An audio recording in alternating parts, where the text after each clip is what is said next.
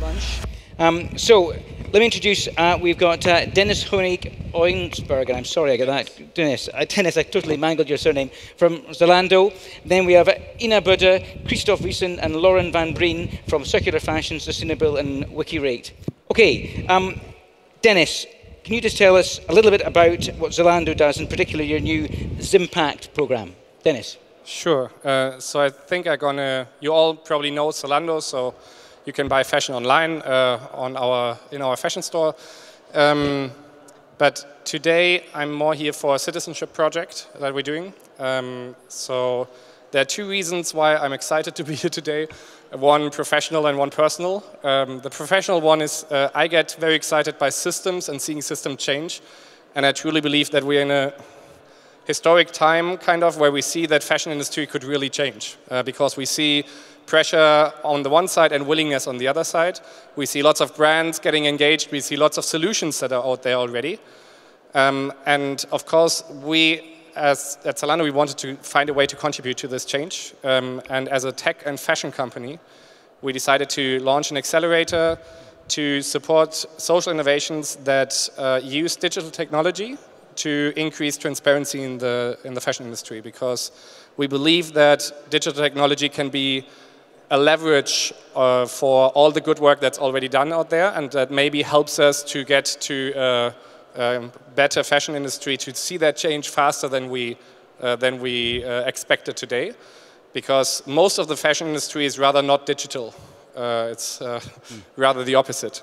So I'm really excited to have three ventures with us today that are going to show us a bit of how they already have an impact on the fashion industry. And that brings me to my personal reason why I'm excited to be here.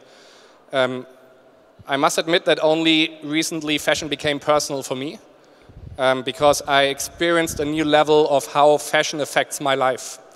And that was very closely tied to a date in September when my little girl was born. So my first baby. I'm a dad of a healthy girl now. And dressing her in the mornings, I experience what a difference it makes on what color I choose, what prints I put her on, what material I dress her in. And that's choices I do, but it affects how people react to her already.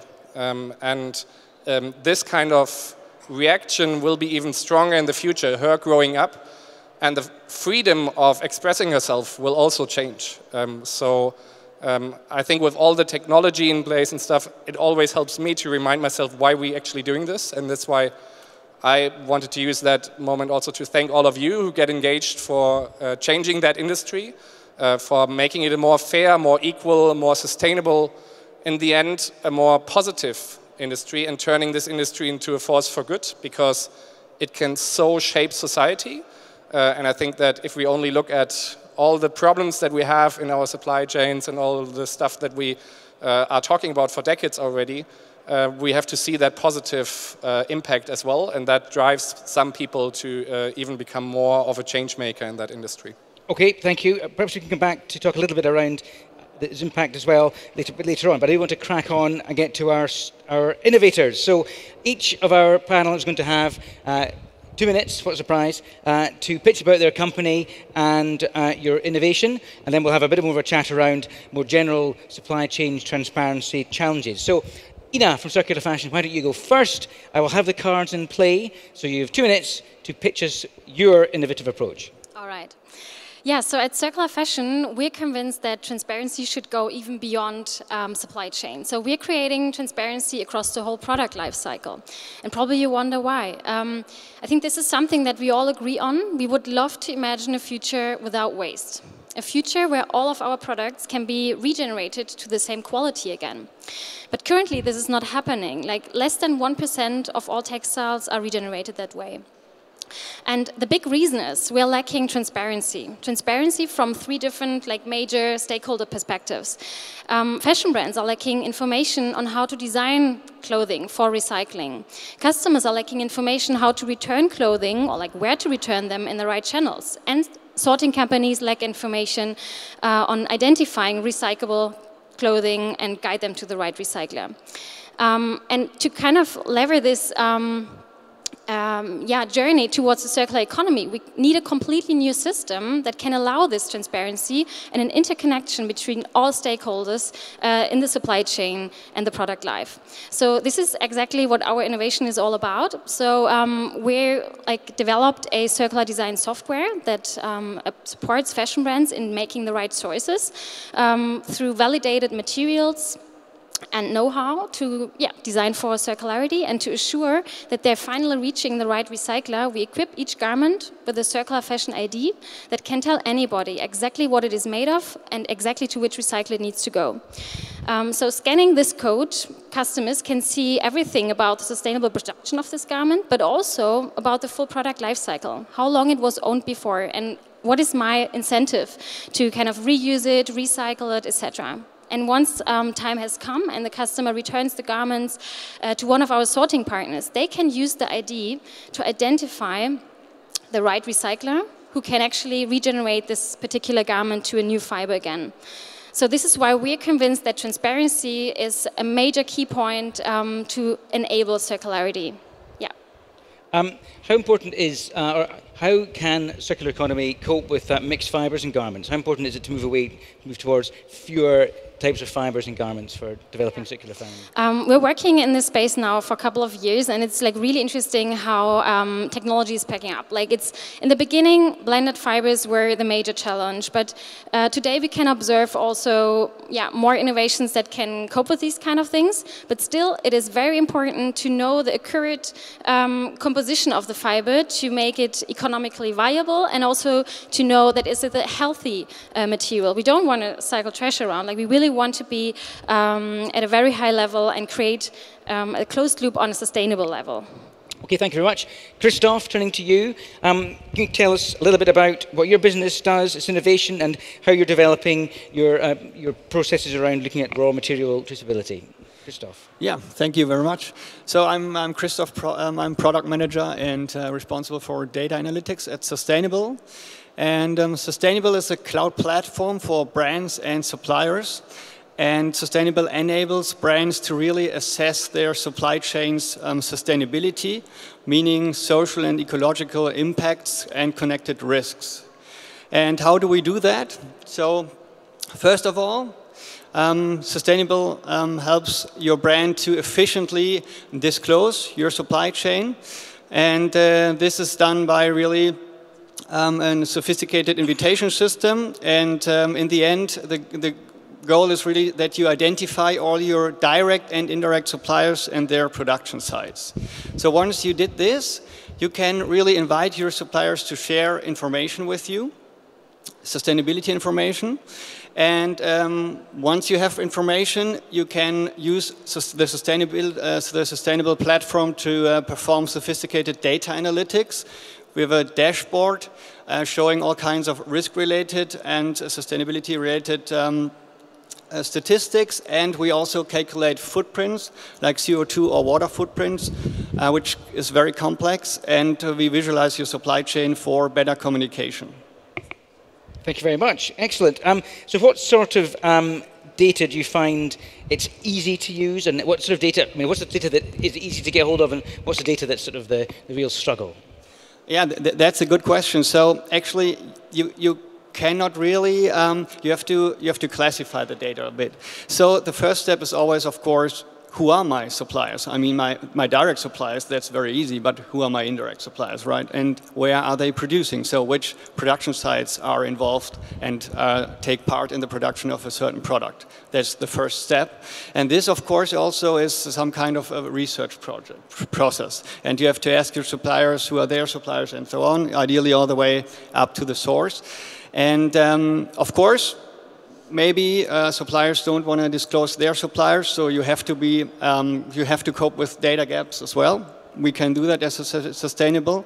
And so, secondly, of course, there are the more granular data, the data you really need to calculate footprints, which gets really granular. And of course, this is something you mainly have to be in a position where you can put some pressure on your suppliers to really disclose that, and there might be confidentiality issues. So we have an approach where we allow for communicating only highly aggregated data to avoid that the supplier has to really, disclose all the data.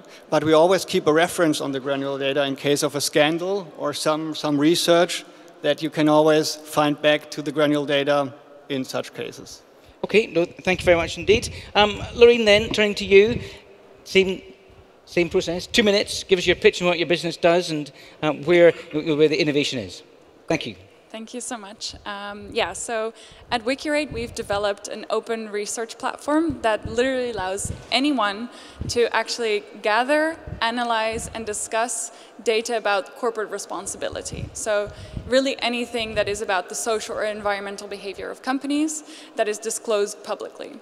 But the information that is disclosed publicly today is actually often hidden in PDF reports, multiple clicks away from a homepage, or it's hidden behind these huge paywalls, like from a Bloomberg portal, for instance. And so this public resource is not really public anymore. And we're trying to bring it together in one place so that the public can actually access it, and together we can make sure that we can advise companies and help companies on improving their practices.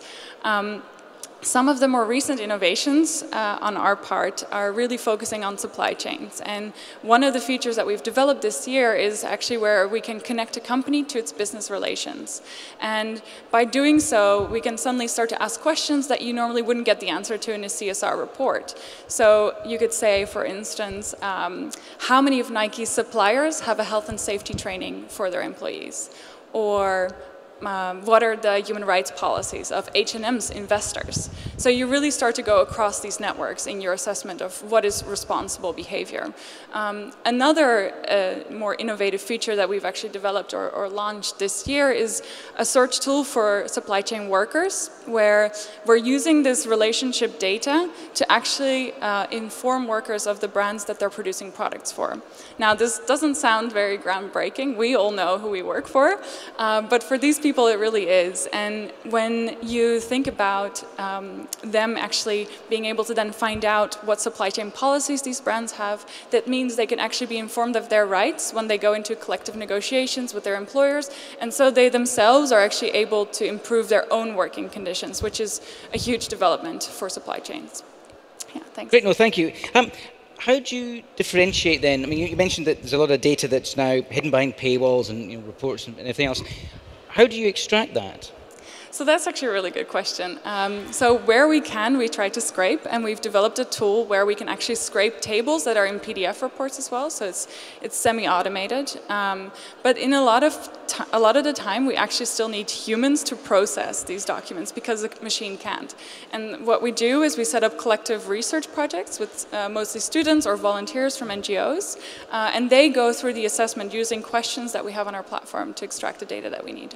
But do you find that there's some data that you just simply can't get because it's a proprietary, it's owned by someone else? I mean, I guess you're not looking for that data. You're still trying to get the stuff that's all publicly in the public domain. Yeah. So most of the time, when you actually have to pay to get data, it's been analyzed and it's been aggregated to a level where we can all kind of understand it, and it's been contextualized. If I would just tell you a couple 100 tons of emissions from an airliner, it doesn't mean much. We need to see the context, and that's what these institutions do. But we've built the mechanisms on our platform so that literally anyone could recreate that assessment. And so with the public data, we could go all the way from the ground up to these higher level analyses. Okay, great. So I'd like to ask a few questions of the panel now. So firstly, challenges to supply chain transparency. I mean, obviously you're trying to address it different ways, but more generally, what are the real challenges to dealing with supply chain transparency? Dennis, do you want to kick us off? Well, I think it depends a lot who you ask. So if you ask a couple of pioneers, they would say data is not an issue. They say we have all the data that we need, but we don't know how to turn that data into information or that information into action. If you talk to small brands, very small brands, sustainable brands, they would say probably the same because they know their supply chain. If you talk to everyone in between, they will probably argue that getting data, the right data, deep data, correct data, all this kind of stuff is still a challenge. Technically, it's not, but it's not efficient yet. It's not scalable. People are still taking notes in factories to count numbers of workers, and it's not at a stage yet where other industries, for example, already are. So I think it's more about not only asking what's missing, but how to democratize the whole movement, because at the moment you only see the front runners and the worst case, but in between there's a lot. So I think there's a variety of use cases that still need to be solved. Yeah. Okay. Ina, what about for you? Challenges that we see are also on different levels. I would say like one level is the material assessment, because we set up a circular material database where we actually assure that and validate the recyclability by from one specific material with one specific recycler. And for that we're completely dependent on the data accuracy that we get, because this is crucial for it. So what we do on the one hand, we have also lab testing to kind of see if the information that we got provided are true, but more important, we try to establish incentives to actually provide the real data. Because in the future, or in the near future actually, raw material prices will grow, so will increase. Suppliers would be happy to purchase their own materials back, like the regenerated textiles. And if they're honest and trustful about the ingredients in the very beginning, they would have a better outcome in the end. So we can kind of increase the recycling quality. So that's one incentive. And the same challenge is basically for on product and brand level, because there are not legislations to kind of make transparent all the different components of a product. Like if it's the percentage too small, so we try with our circular design software. We have a configurator where all the different parts of a product are defined, and once a brand purchases this material, it is saved on the product side. So we have actually each little component saved there. So this is how we approach it. Christoph, I would imagine for you that it's all about the data, isn't it? So how do you get or incentivize suppliers, perhaps down tier 2, tier 3, tier 4, to engage and to provide the data that your sort of tool is looking for? Well, that must be really tricky. Yeah, so of course, I mean, we cannot solve the problem if a supplier doesn't want to participate. We cannot force him. If at all, the brand must be able to do that. So what Sustainabill does is really it provides the technology to do this in a very efficient way, because imagine for big companies with complex supply chains, and textile supply chains are often very complex right from tier 1, especially considering subcontractor relationships. And so in order to disclose that, that's a lot of work, and so firstly we try to reduce the effort with our platform. And of course, secondly, we really have these concepts to really allow for, we try to leverage the data as much as we can. So even if a supplier says, okay, I don't want to disclose my suppliers, then we can offer him the option to only disclose the production sites and not the names, only disclose some sustainability information, highly aggregated, to get the most we can, considering, and we know that it is, as a fact, it's a fact, you can't ignore it, that there will be suppliers that do not want to disclose all of their information. Sure. And then, same question to you, Laureen. I mean, I guess you must sometimes get frustrated you can't get to the data you want to get to that will really give your customers more, the real sort of information that you're trying to give them. How much of a frustration is that? So, very much. But I think it's, for us, also a question of how can we actually convey what they can get from disclosing more. So it's not only about them having to give something up. And actually, maybe just to give a little anecdote, just earlier, in 2017, just under 100 fashion companies actually published their list of suppliers. It's just tier 1, sometimes tier 2, so it's not much. But they started to publish this, and it was really kind of scary for them, because I mean, it's still, they have the best morals and they want to be transparent, but it's still considered commercially sensitive information. And so if I would know where Gucci makes its handbags, maybe I want to copy it and I would go and produce there as well. So with all this in mind, they still did it. And early this year, they came back and they reported on their experience. And what they told us was actually that they ended up receiving a lot more information than what they had given up in the first place. Because suddenly there were so many stakeholders out there that could tell them other bits and pieces of information following their lead. And so, for instance, if you really want to kind of convince a brand, of course, sometimes you need a little bit more stick, but in general, we like the more carrot approach, and we try to explain why it can help them really to do a better job and improve their own practices if they just give up a little bit of information. Okay, thank you very much. Next I wanted to ask is really bringing on from that, what you guys are innovating in the fashion space. What do you want brands to be doing? I know they're potentially your customers, you're going to want to be nice about them, but go on, tell us what you'd like to see them do better. Christoph, I'm going to start. Yeah, so there we have a pretty specific experience. So, of course, when we approach brands, we usually start at for example, the CR department, right? And today, almost any fashion brand has either its own department for CR or at least one guy responsible for CR. So our experience is really, so we try to really assess the complete sustainability of the supply chain. So we really noticed that currently CR is very good in communication and specialized. But in my opinion, CR should be better integrated into the company, and often that's what we see. So what does that mean?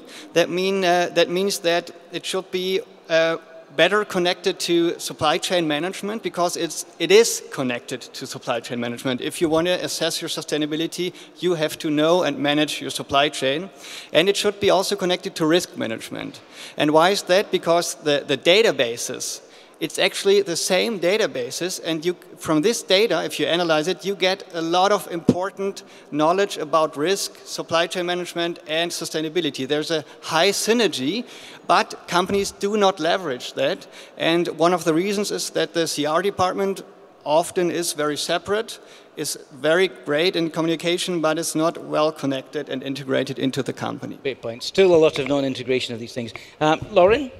Yeah, so what we would imagine companies could do a bit more is, of course, share more information, but it's also about how companies share information. So, for instance, not sharing it in a PDF report, share it in a CSV file or a JSON. It sounds a lot harder than it is. Have a policy about open data so that people can actually then access and reuse the information without being legally prosecuted, potentially, but also actually looking at ways of integrating systems. So really making it easier for people to work with what you've produced, because you put a lot of time and effort into getting this data out there as well.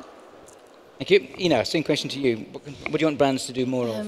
Yeah, so we would love to see brands incorporating those strategies or like those ideas about transparency and circularity really in the core of their business model and the strategies. That is much more easier for every department to live up on that and to kind of integrate those ideas and make them happen, as well as kind of empowering and like requesting more transparency from their suppliers, because it's a win-win situation in the end. Like if we have more transparency, everything can be more in healthy closed loops, so we can create new materials out of it. It's a business model behind that story.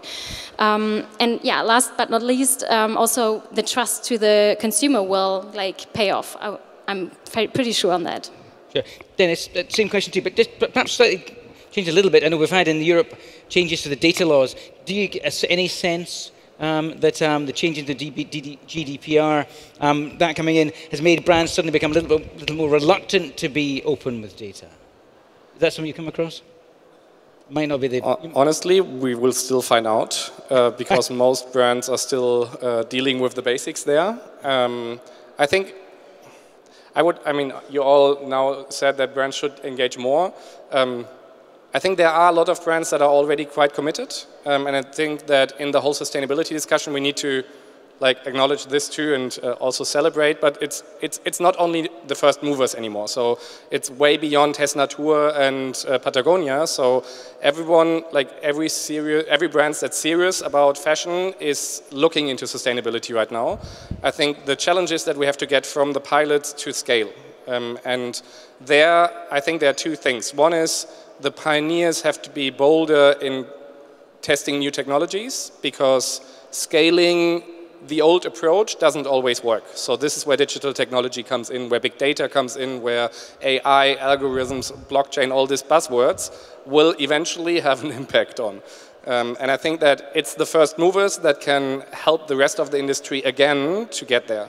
And the others, all the non-first movers, if it is about sustainability, my only ask would be to copy and paste the hell out of it. There is whatever works to make sustainability grow or succeed.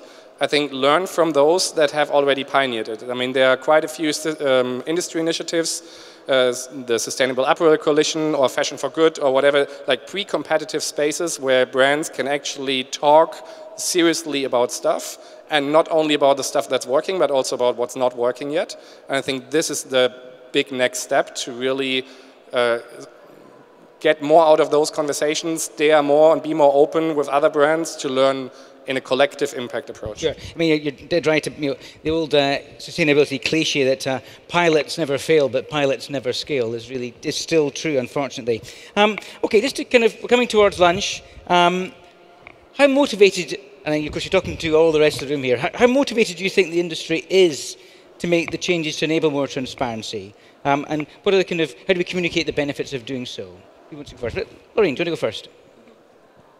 So I think, just as Dennis briefly mentioned, there's definitely quite a bit of movement in the fashion industry, and there's definitely a couple of companies that are really leading the way, and I think there's a lot to learn for the rest. But as an industry as a whole, I don't think we're there yet. And we already briefly talked a little bit, or I mentioned the carrot and stick a little bit, and sometimes you really do need a little bit of stick. And one of the things, you already mentioned, Christoph, the risk assessment, we also need to start talking in risk assessments. So for instance, what if you had a child labor incident? How do you deal with that scandal? How many people would be needed to mediate that? How much time, how many product sales do you lose? And let's turn that into a sum of money so we can give them a price tag and show what transparency can avoid. So I think that's one of the things we could do to help the industry as a whole move faster. Okay, Ina. Yeah, so I think risk management is a very important point. Further than that, we're convinced that kind of brands should, we see an unstoppable momentum here at the moment. We see that a lot of things are changing, and we think it's an incredible momentum. Still, we would encourage to see the real business model behind, or like the business case behind transparency, because it's not only about being like trustful. I mean, this is a super important point, but still, it's also great to be transparent and to see the business models behind. Creating transparency about one product can actually have a huge impact on like the new business models, like renting services, etc. Using products more efficiently and more sustainable throughout the full life cycle is another important aspect. So yeah, we're totally up for that. Okay, Christoph. Yeah, so for me, another question is really, I think the fashion industry is great at communication, but the question is often, so what is really beneficial and what is not? And that is sometimes really hard to tell. So I think so far in the past, we have gone through an era where there was a lot of communication, but pretty loose and sometimes very inconcrete. So our goal is really to also enable companies to really communicate numbers, concrete and reliant numbers. And of course, you do not want to communicate granular data to your customer, but if you have, at the end of the day, one number, and in the future, maybe you even can compare the number between the same product categories, and in the back, you have granular data to prove that this number is true, that would be an ideal scenario, I think, in our opinion. Okay, and Dennis, for you, how motivated do you think the industry is, and where are we on the journey right now? I think it's not a lack of motivation. I think that the industry is doing its homework, but we're not yet at a stage where we know how to communicate this to the customer. I think that sustainability in the past was rather something that we did, that brands did for themselves, but it wasn't a selling argument. It was risk prevention. But I totally see that there's a growing momentum from customer side too, and I think this comes back to the business case. I think we need to understand of how to communicate the good stuff, and not by making the other more bad, but making the good stuff more attractive, more sexy. And I think that this is where my big hope is, that if we manage to change the behavioral gap of customers, so most of them say they want to buy sustainable fashion, but very few do.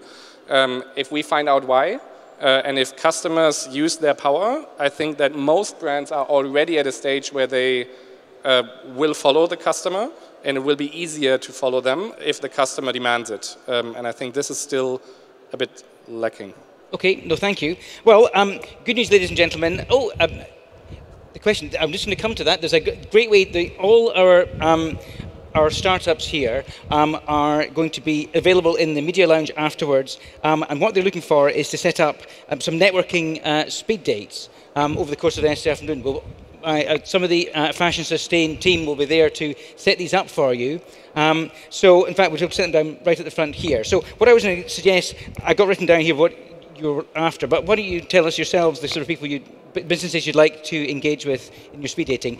Why don't you start?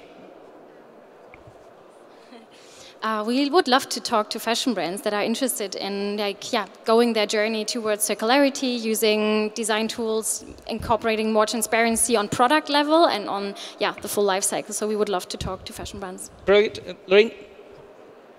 We would love to talk to anyone who is dealing with corporate sustainability data and has questions about that. Maybe you want to publish a report for the first time, maybe you've published many reports and you don't know why the message is not landing. Do come talk to us, and we'd love to talk more with you. And Christoph? Yeah, we would like to talk to brands who either still want to disclose their supply chain or are doing it, or they already disclosed their supply chain and now want to leverage the data.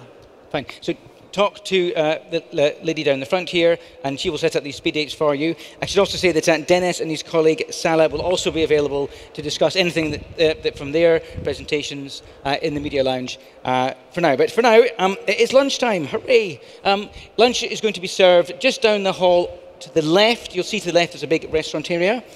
We will come back and start again at around 2:10, so 14:10 in just over half an hour's time. Enjoy your lunch, and thank you for listening. It's been a great morning. Thank you very much indeed, and thank you to the last panel.